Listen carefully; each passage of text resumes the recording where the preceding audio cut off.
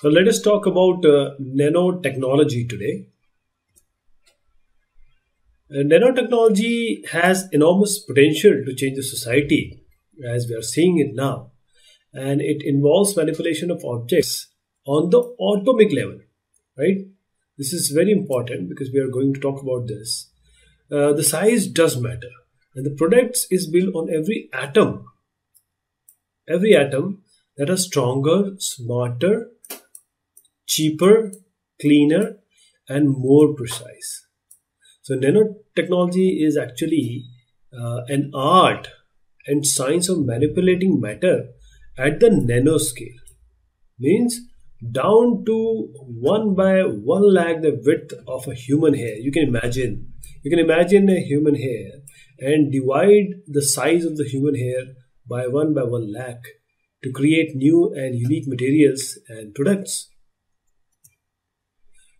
The origins of nanotechnology, Nobel Prize winner Richard Feynman first conceived the idea of molecular manufacturing in his 1959 speech.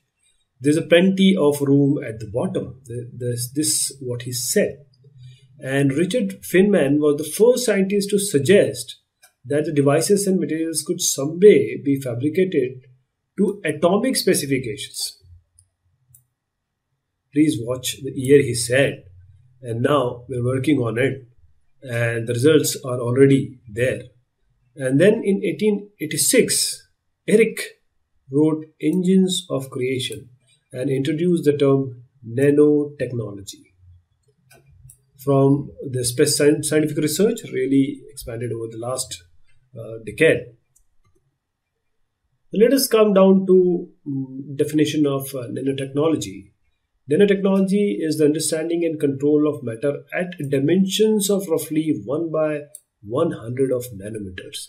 Nanotechnology, nano came from this word nanometers, where unique phenomena enable novel applications, new applications. So encompassing nanoscale science, engineering, technology, nanotechnology involves imaging. It involves imaging, measuring, modeling, and manipulating matter at this length scale. So how small is this nanoscale? So a nanometer is 1 billionth of a meter, 1 billionth. For example, DNA sample, it is approximately 2 nanometer, while the human hair, it's approximately 1 into 10 to the power 5 nanometer. So why we require this nanotechnology? At the nanoscale, the physical, chemical, and biological properties of the materials differ in fundamental and valuable ways from the properties of the individual atoms and molecules or bulk matter. So at this scale, there are difference in certain properties. So nanotechnology R&D is directed toward understanding and creating improved materials, devices, and systems that exploit these new properties. So what is nanomaterial? It is defined as any material that has unique or novel properties just because of its size, nanoscale, nanometer scale structure. And these are formed by incorporation or structuring of nanoparticles. They are subdivided into, again, nanocrystals, nanopowders, and nanotubes. So a sequence of nanoscale of say 60 atoms arranged in a long thin cylindrical structure, for example. There are certain characteristics of nanomaterials. There are various categories of nanomaterials: one-dimensional nanomaterial, two-dimensional, three-dimensional nanomaterial. One-dimensional nanomaterials like layers, multi-layers, thin films, platelets, surface coatings, they have been developed and used for decades, particularly in the electronic industry. While these 2D nanomaterials like nanowires, nanofibers, made from a variety of elements other than carbon, nanotubes, and a subset of this group, carbon nanotube.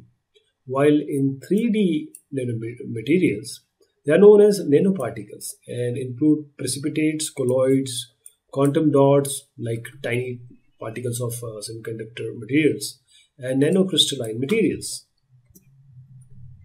Various products of nanotechnology are there.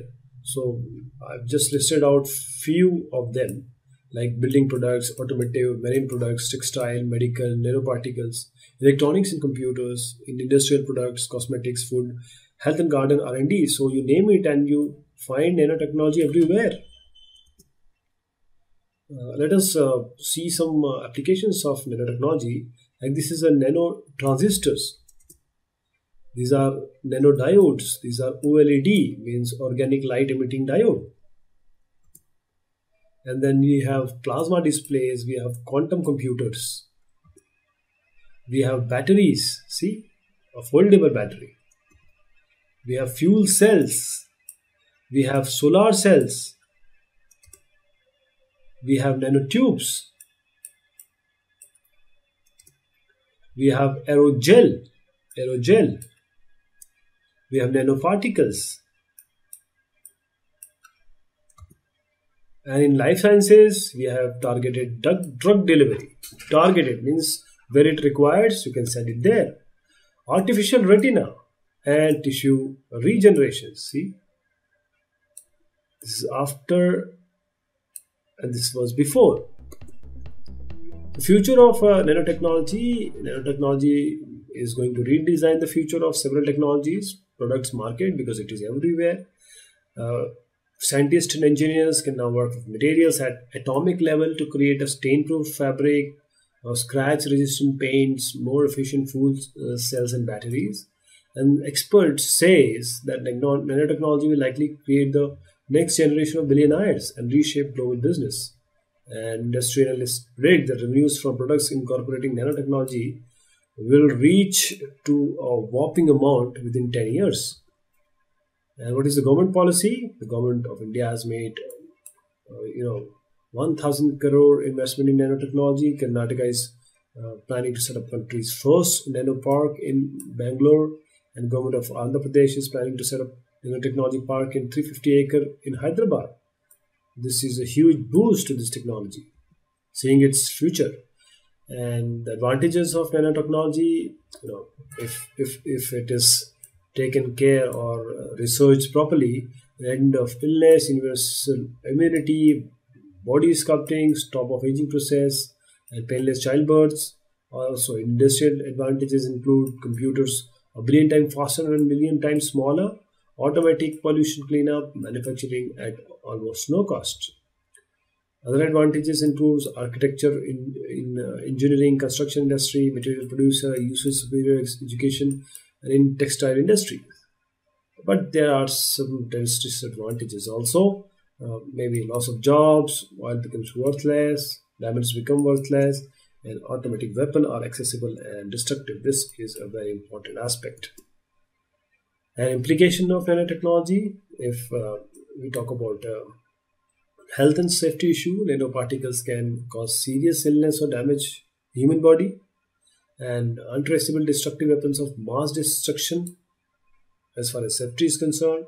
And solid social and political issues create social strife through increasing wealth gap, and advisability of increasing scope of the technology creates political dilemma.